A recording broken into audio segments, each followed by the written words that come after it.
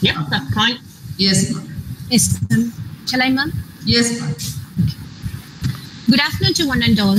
I am Mrs. Sophia Angelan, Assistant Professor of Sri Abhirami College of Nursing, the moderator for today's international webinar series 4 on chances, challenges and changes, sharing experience of an advanced nurse practitioner.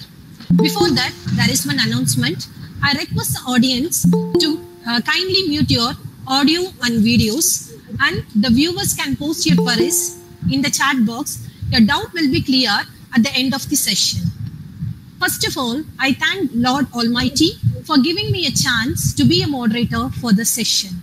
It is my privilege to welcome and thanks to our respected chairman, Dr. P. Periyasamy sir, Managing Director, Dr. Kundavi Devi ma'am, and the Board of Directors for their constant support and encouragement to organize the webinar series. I welcome our principal, Dr. Jansi Helena ma'am, Chairperson, Vice Principal, Dr. Irene Mercy ma'am, Secretary for this webinar. I extend my warm welcome to all our faculty members, students and viewers who are watching webinar through the YouTube. Healthcare plays a vital role in our day-to-day life. Health industry has to be always dynamic with medical breakthrough every day to stay ahead, not only in the advanced technologies, but also in education, training, performance, and monitoring. The most important concept is the nurse to analyze the chances, to accept the changes, and face the challenges. The environment for the nurses should be safe, endowing, and sustained to improve the healthcare for all, to unfold the truths and reveal the facts on chances, challenges, and changes. We have with us special resource speaker, Madam FIONNULA MACLIAN. I welcome you, ma'am, to the series. I request our principal, Dr. Jansi Helena ma'am, to introduce the speaker for this webinar session. Thank you, Sophia. Good morning, one and all gathered here. I really thank God Almighty for this wonderful day. Also, I would like to thank our management for the enormous, untiring support for conducting this webinar series. I welcome you all the participants who are joined for this day. It's my immense pleasure to invite and introduce the highly competent and enthusiastic person, Madam FIONNULA MACLIAN. Madam FIONNULA MACLIAN, she has completed her BSc Psychology in Ireland, and then she continued her studies in general and mental health nursing in London. She worked as a nurse in a behavioral therapy ward, and then she's got trained in behavioral psychotherapy at University College London. From 1991 onwards, she worked in the same field. She's completed her master's in cognitive behavioral therapy and worked as a clinical nurse specialist in the same area. Now she's working as an advanced nurse practitioner in cognitive behavioral therapy in Dublin. So, madam, I'm very happy to have you here in this webinar series. I'm handing over session to you. Please take over. Well, thank you very much for your welcome. I'm delighted to be here, and I'm very happy to have been asked to contribute.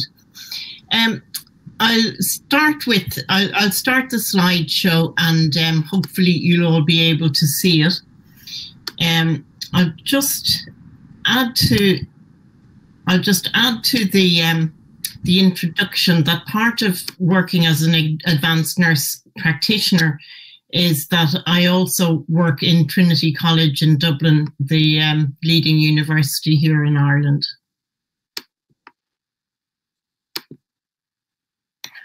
Now, I think you can see that. You can see the slide? I can see. Okay. So this is just to say that, yes, chance, challenge and change, advanced nurse practice in mental health. This is a fairly recent role that came in during my life as a nurse here in Ireland. So just a little bit about the background. So the first nurse trained in CBT at that time was Charlie McHugh in 1975. He trained in London. There's always been a fair bit of toing and froing between Britain and Ireland. So he went off in 1975, but was employed as a staff nurse and stayed pretty much a staff nurse for most of his career. He's well retired now, even though he was highly specialised in his work. So what brought about the change? Well, one is that nurse education moved to universities instead of being hospital-based from 1997. And CBT courses, instead of being hospital-based, also transferred to universities. In 1999, every nurse in Ireland went on strike. And we striked for better pay, we striked for better conditions, and we also struck so that the profession would be better regarded if we can keep moving forward and acknowledge the education, knowledge and expertise of nurses. So as a result, the new nursing grades, new clinical nursing grades were brought in of clinical nurse specialist and advanced nurse practitioner. Just to say a little bit about the CBT training in particular, and this will go for any other specialty really that people train in. So the European Association for Behavioural and Cognitive Therapies, which I was involved in as the Irish representative to the European Association, drew up a regulation for what actually should be the basics of training necessary in all countries across Europe in order to be accredited.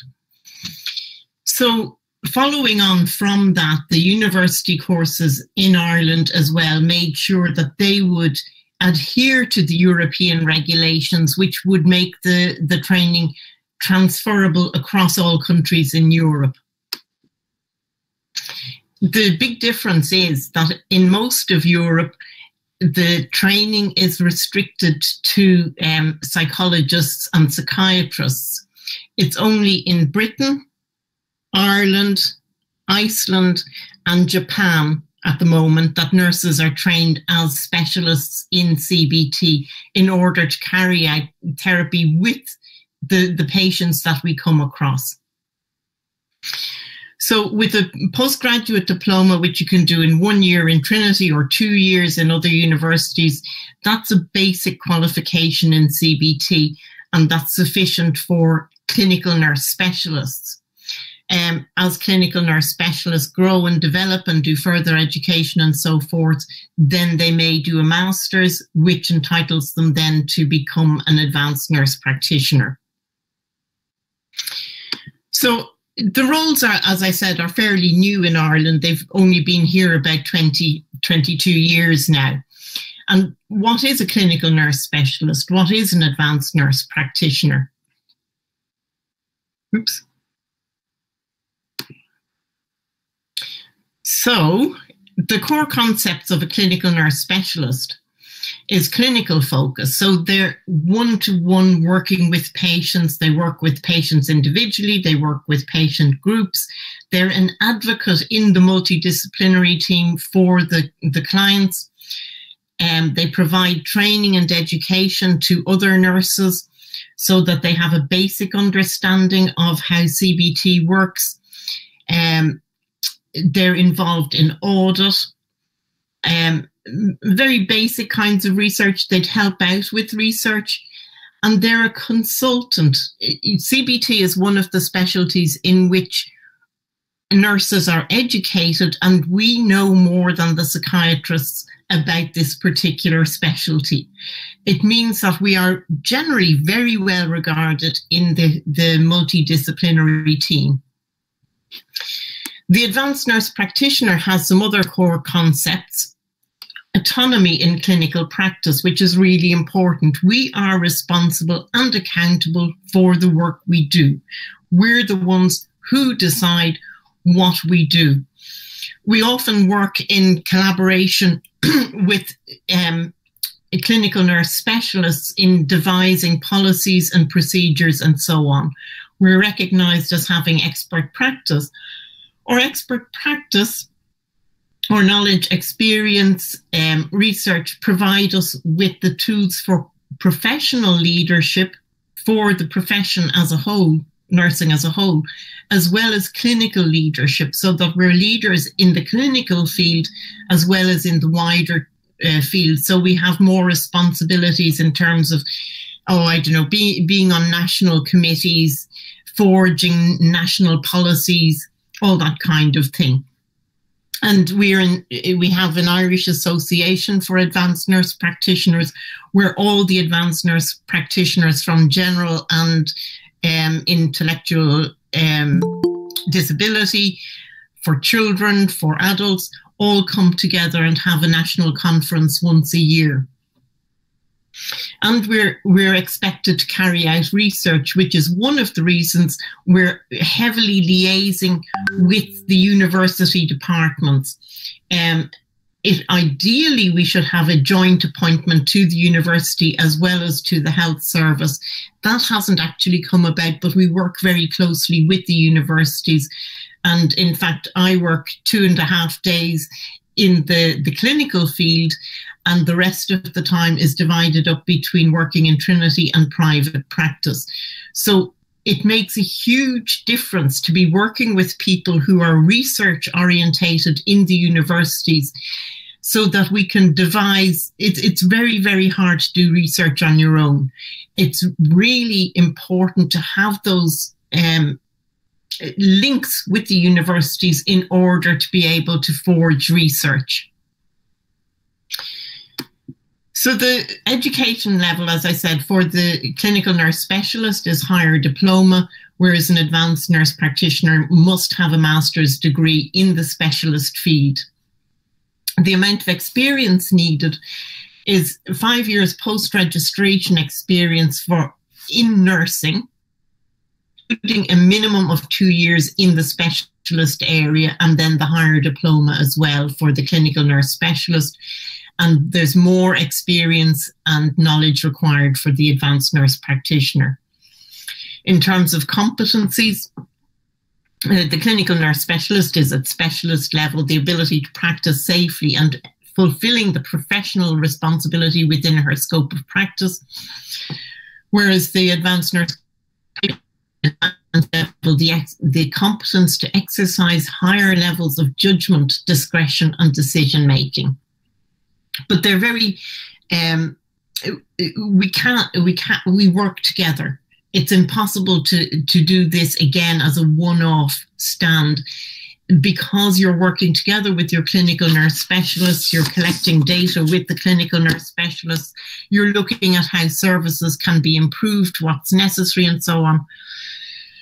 It's a really exciting kind of work for nurses. In terms of clinical decision-making, the CNS assesses, plans, delivers and evaluates care within the agreed interdisciplinary protocols, that is with the entire team, whereas the advanced nurse practitioner can do so autonomously as recognition in her expertise. In terms of the research, the CNS does it at a lower level, participating in nursing research and audit, whereas the ANP leads research, coordinates and carries out nursing audit and research, generally with the help of the CNSs she's working with. Leadership, again, leadership for a CNS is more local. It's leadership in clinical practice, acts as a consultant in inter and intra-disciplinary consultations. The advanced nurse practitioner, the ANP, develops a vision of nursing practice which can be developed beyond the current scope, so that your expertise and your knowledge is acknowledged and contributes to professional and health policy at local, regional and national level, which is really quite exciting to be part of a development of going forward and improving the health services. we were quite a lot behind here when I moved back to Ireland from Britain. Of course, when I was working in London, I was working in units that were really quite advanced, probably more advanced than elsewhere in Britain. So when I came back to Ireland, I felt I had gone back about 20 years. And although I've been working at the CNS role for a long, long time, I was actually employed as a staff nurse until 2000, when the clinical nurse specialist role was developed. Again, in education and training, the CNS facilitates staff development in formal and informal ways and provides education to clients. The ANP provides mentorship, preceptorship, teaching, facilitation, and professional supervisory skills for nurses and other healthcare professionals. In fact, as my career has developed, the supervision of developing the CNSs, of developing community nurses, of developing nursing skills in CBT has become more and more part of my job, because my clinical years will be coming to an end. And so it's really important that the existing staff get the benefit of my education and experience and so on. I just thought I would show a photo. This is Mary Cutty Augustine, who worked with me for many, many years as a CNS, a clinical nurse specialist. Unfortunately now retired and back in Bangalore. I miss her a lot. She was excellent. It's wonderful generally what you find with these kind of specialist jobs is the nurses who want to go into specialisms are very dedicated. They are so interested in what they do. They're so eager to do what they do that they really are a joy to work with. I know I'm talking mostly about the CBT, which is my own area of practice, but there's many, many other specialties, as you can see here, in general nursing, chronic disease management, diabetes, oncology, heart failure. Quite a few working in the emergency departments. There's midwives, and in fact we have midwives trained in CBT as well, who deal with postnatal depression and such like disorders. And here in mental health, we also have a specialist group of all nurses working in mental health, ANPs working in mental health as a subgroup of the overall general nurses. Obviously, we're a much smaller number, mental health being much smaller generally than general health. And that's been really useful, because that kind of cross-fertilization is really important, where you find out what people are doing in their areas and you go, ooh, that's a really good idea. I wonder, would it work out in our area? So that it's really, really important to have these kind of links with each other. And the informal links are just as important as the formal links. So hopefully, once this pandemic dies down, if it ever does, we'll be able to meet in person. We're hoping to have a meeting of all the mental health nurse ANPs in May. It's one of the advantages of living in a small country is that it's quite easy to meet up in person and meet people from other areas and places, because, you know, we are a small country. There's 5 million people living in the Republic of Ireland. And again, nurses do tend to know each other quite a lot. But having those groups is really good. The utility of ANPs and CNSs has been heavily studied, because they want to know, are we actually adding value to our services? Are we worth the money we're paid? And I think nurses are always very reticent. They tend to hold back a bit. They don't like boasting, but it's really important that it's shown just how useful we are to the health service.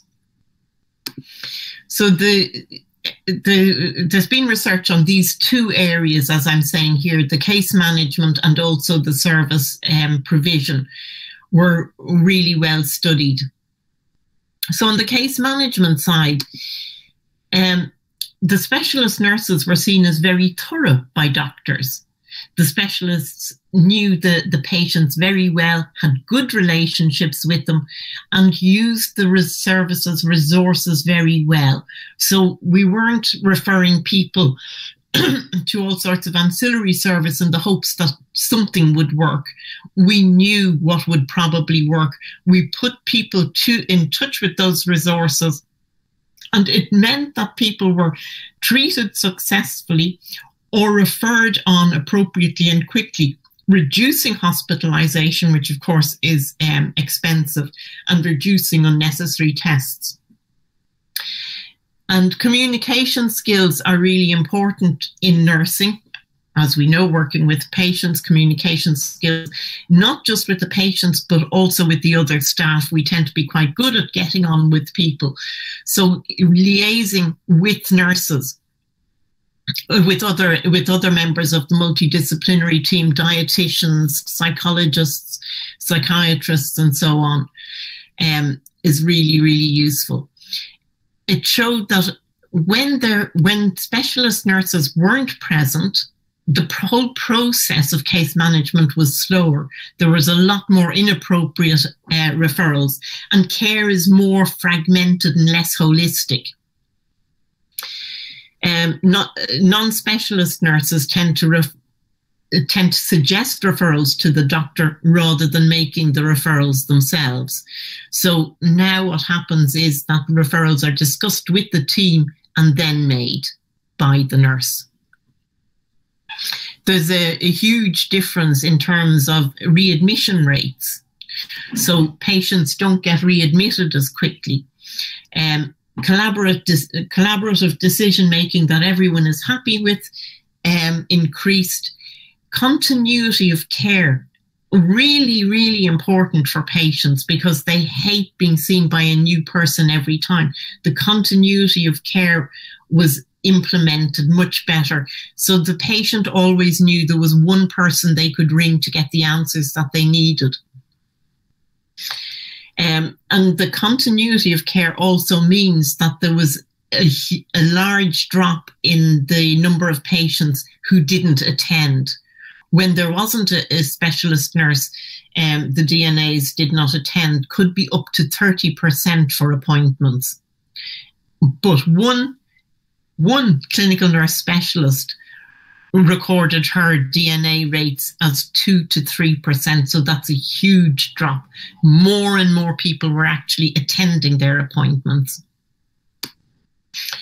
In terms of service provision, specialist nurses developed good relationships with patients.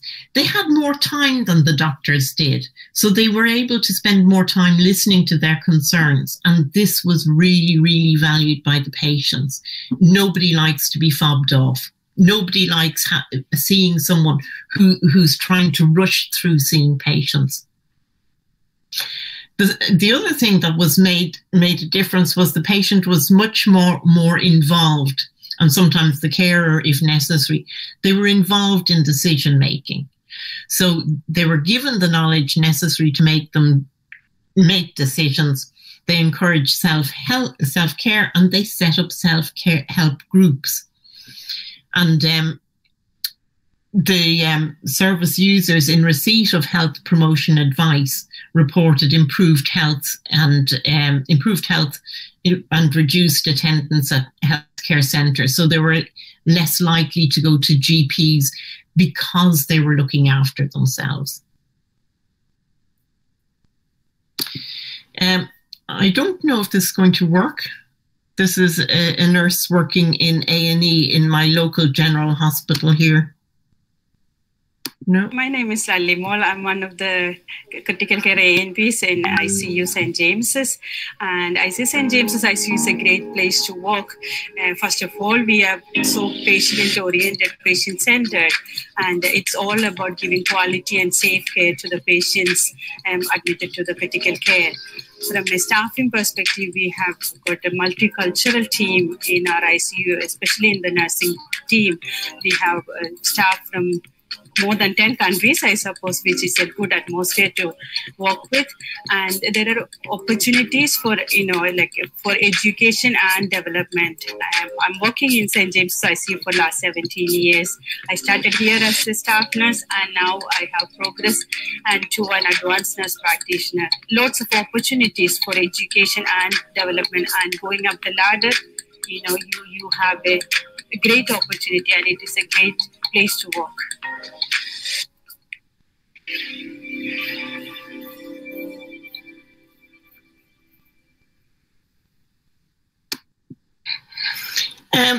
In terms of CBT specialist nurses, because we were one of the early specialties in psychiatry and mental health, and we were apparently taking over the jobs of what had hitherto been regarded as psychologist and psychiatrist jobs, and they weren't too sure, were nurses able to do this? There being a bit of a paternalistic approach to nursing, and regarding nurses as maybe not as competent or as intelligent as doctors or psychiatrists. We were certainly cheaper than doctors and psychologists. So there was a lot of research done to find out how effective nurses were in specialist roles. And this goes back to the 1970s. So here you can see that the most extensively studied are the behavioural psychotherapy nurses who trained in the Maudsley in London in the 1970s. And there was quite a few Irish nurses went to study there. They found that the nurses treated clients as successfully as, if not better than, psychiatrists and psychologists. At that time, the number of disorders and conditions that they treated were quite a bit more limited than what we work with now, but also slightly different. So the list here is agoraphobia, social phobia, obsessive compulsive disorder, self-mutilation or self-harm as we'd call it nowadays, trichotillomania, which is obsessive hair pulling, stammering, personality disorders, sexual problems, and hysterical conversion disorders. And, all the findings were all saying that the nurses were really worthwhile having. I think a lot of them went on placements to hospitals that, realizing how useful they were, wanted them to stay rather than go back to the hospitals that they had come from. In the year 2000, you can see Gournay said 231 nurse therapists were registered in the UK.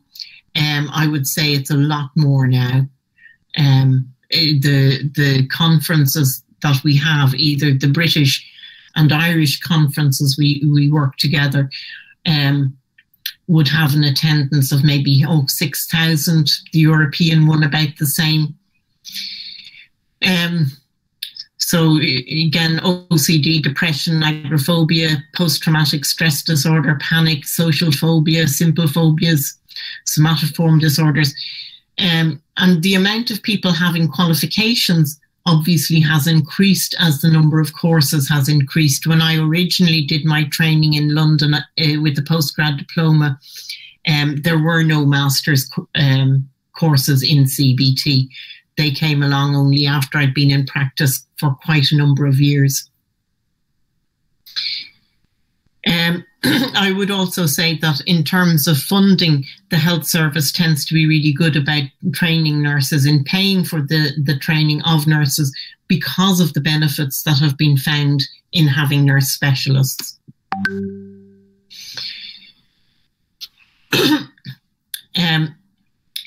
again, this is going back to before the nurse specialists were actually working as such, before the grade existed. So generally they were working as whatever grade they were given: staff nurse, manager nurse, clinical nurse manager.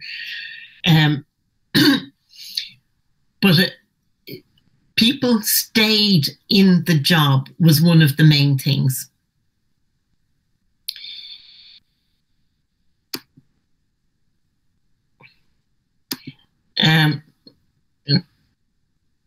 This was a survey done, well, actually I did it, of the graduates of the PG DIP, and 46% of them were nurses. So the other people who undertake the CBT course alongside the nurses are psychiatrists, clinical psychologists, counsellors, occupational therapists, dietitians, speech and language therapists, and academic psychologists. So you get quite a nice mix in each class that comes along. So half of which, or more than half, will always be nurses, but you'll get the other professions coming along for exactly the same training. And it also means that as the other professions train in it, they also have more respect for the nurses who are specialists, because they know exactly what kind of training they've been through. So 8 were clinical nurse specialists before they started the course. 14 were clinical nurse specialists after completing the course. 10 were staff nurses, but only 3 were staff nurses after completing the course. So professionally, it's a really good job to get into. If you love the clinical field, you can be promoted within the clinical field with a specialist qualification. What percentage of your time, this is a continuation of that study, is spent on the following activities? So the vast majority is spent on direct client contact, with much smaller amounts of time going for management, administration, supervision of others, teaching and research. So the client contact is the main focus of the job, with the others taking less time. When we asked people who said that CBT wasn't the main focus, the reasons were given: lack of resources and funding, lack of time, other duties taking precedent, and a non-therapeutic role. So sometimes people were back in their old jobs and told to use part of their time to do CBT. So they might have been community psychiatric nurses, community mental health nurses, who were then doing part-time CBT. So supportive management is absolutely necessary when you're working in a specialist role.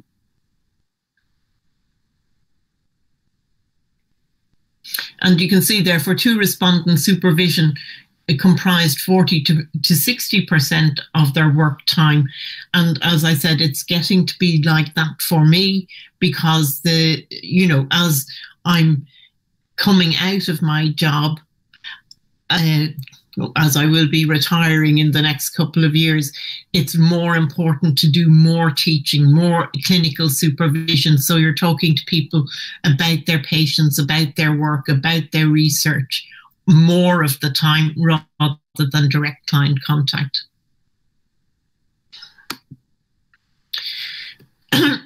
So it's easier to study ANPs actually, because we have a separate register on the nurses board. So I'm actually a registered advanced nurse practitioner, as well as a registered mental health nurse, registered general nurse, and so on. So it's much easier to track down advanced nurse practitioners than the CNSs. So the CNS is largely clinical and expected to teach others and conduct audit. The clinical aspect of the ANP role is autonomy and expert practice, which is understood by everybody. The leadership and research aspects are not really well understood or supported within the health service or at the time, this is a few years ago since I did this research. I hope things have improved since. And that's because, of course, the health service is focused on clinical work and don't see the utility of research as well, whereas the universities are focused on research and they know the utility of research to actual practice. So 2016, there was 13 ANPs in mental health, 2019, 25. So there's an ever increasing number. In fact, the aim is to have 2% of all nurses be advanced nurse practitioners. I did a survey to find out where all the clinical nurse specialists were. Quite difficult to get information. You're reliant on the different areas having records of all these things, and then there was part-time ones, CNS in another area. So a CNS who's actually a community mental health nurse with CBT qualifications, but her specialism is mental health in the community rather than CBT. So key leadership activities: guide and coordinate the activity of the multidisciplinary team, which is unusual for nurses. The psychiatrist is nearly always seen as the leader. So guide and coordinate the activities, initiates and changes patient care through practice development, takes responsibility for policy and guideline development and implementation, introduces and develops patient care services. In fact, there's a really good example of this in one of the areas neighbouring the area I work in, where an ANP candidate in South Dublin has introduced a team approach to working with people as early as possible. So before they even get into tertiary care, they're working with them to prevent people developing disorders to the state where they really need tertiary care in the hospital. So they're doing a lot of preventative work, which has really reduced the amount of people that require psychiatrist input at the hospital level. Their figures are actually amazing. She hasn't published them yet, but she will do. So, and developing policy at national and international level. Again, it's really important to have contacts with people all around the country and abroad, because you get more ideas, you get more a sense of how things can develop, what's best practice and so on. It also means that you need to be a kind of assertive person or develop assertive qualities within yourself, because there are obstacles to all of this. And the main is the lack of opportunity. It's also because of your clinical caseload. We all have a heavy clinical caseload. We all love working with clients, but we have to make time for the other aspects of our job, which sometimes can be difficult when there's long waiting lists. In my area, my waiting list is, I think, 4 months at the moment for me to see a new client. But that's because I'm the only CBT therapist. I don't actually have any CNSs at the moment. The survey I did some years ago: do you feel your role is understood? And the problem is, well, we're very appreciated by the medical staff and the other members of the multidisciplinary team. It's often the nurse management who is not too sure what it is. Do you feel enabled to fulfill your role description in clinical practice? Certainly. Leadership, mostly. Time for research and audit, maybe. Expert practice, somewhat. Another initiative we had set up was with RK, who I believe is speaking later, was a nurse research group, which was hugely useful in terms of getting ideas, developing projects, having help with, for example, someone who'd know more about statistics than you did, getting funding for these things.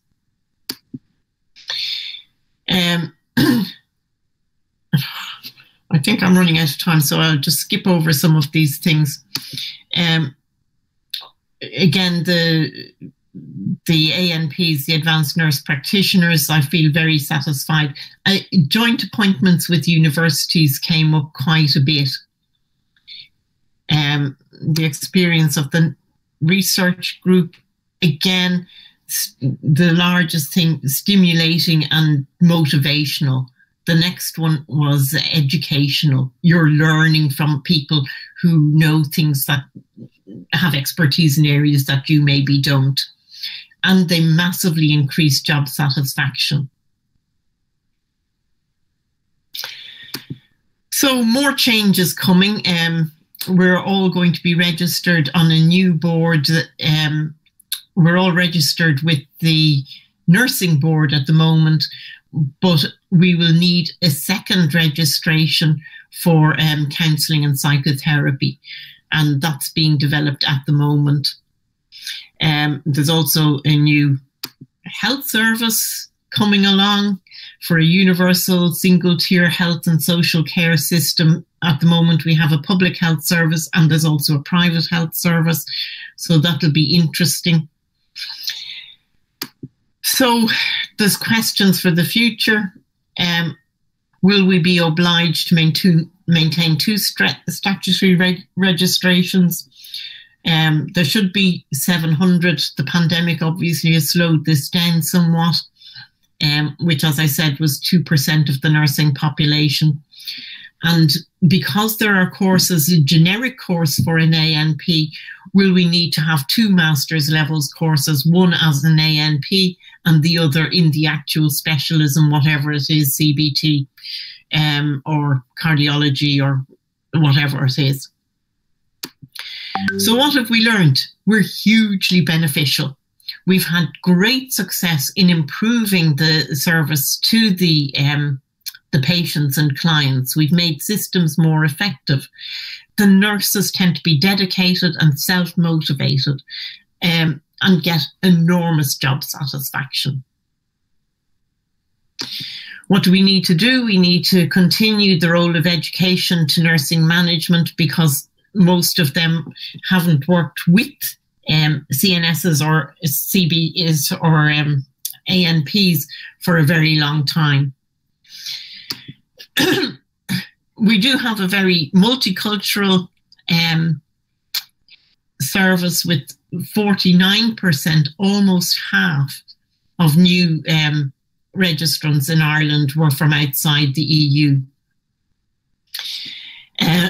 which serves a very diverse population now, because we also have a high level of immigration, also a newish thing in Ireland. And I've provided some video links and newspaper articles and references and so on, should anyone like to do it. But that is the end of my presentation. And if there are any questions, I don't know if we have time for questions.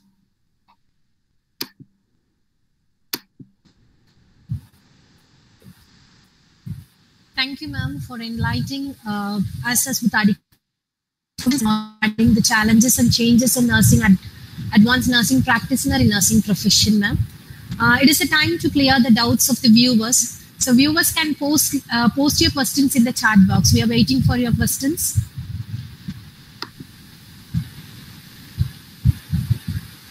Ma'am, good afternoon. Is there one question?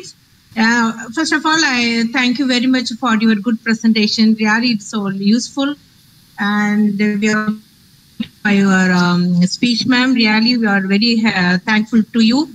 And there is one question there. So what are the challenges can faced by the clinical nurse practitioner as well as the advanced nurse practitioner in day-to-day life of delivery of care or the quality of nursing care, ma'am? What are the challenges can be faced by clinical nurse practitioner as well as the advanced nurse practitioner, ma'am? Can you please? Well, the main challenge, I think, is the clinical load, because there really aren't enough of us yet.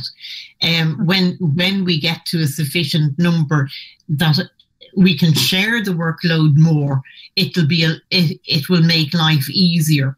At the moment, the clinical load can be so much that the other aspects of the job tend to be neglected. You know, the research, the audit, the teaching and education.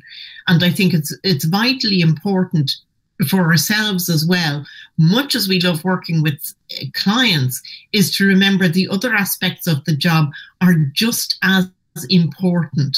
It's really important to be training other people. It's really important to be bringing the specialists to a wider audience and encouraging other nurses to take up the specialisms.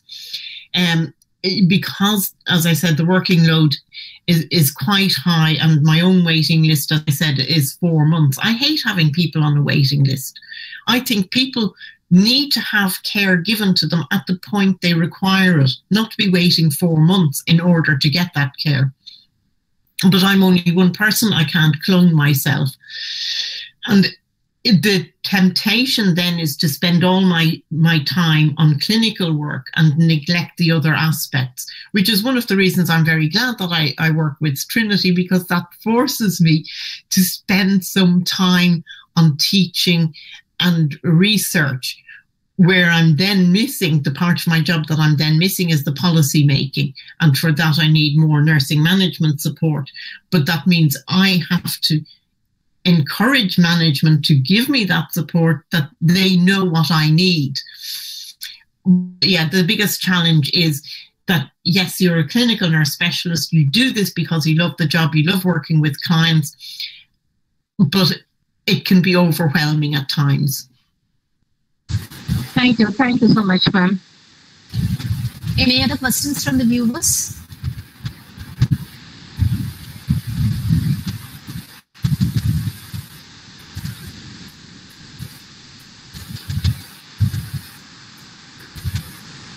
There is one question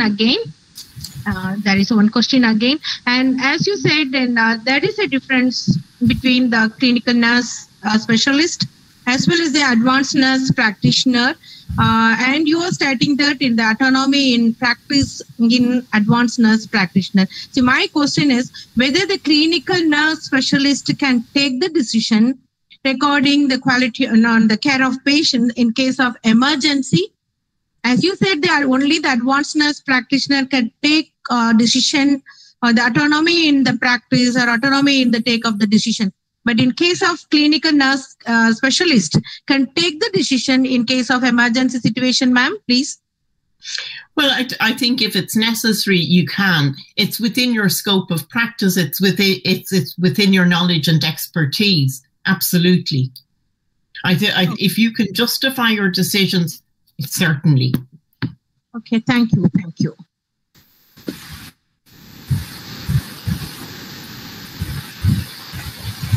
Any other questions?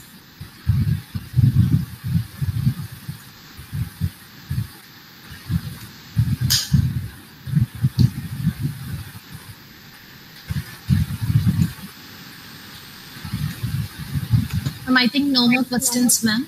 Shall we wind up now? Yes, of course we can. Thank you, ma'am, for clearing the doubts. Now we have come to the end of this webinar session.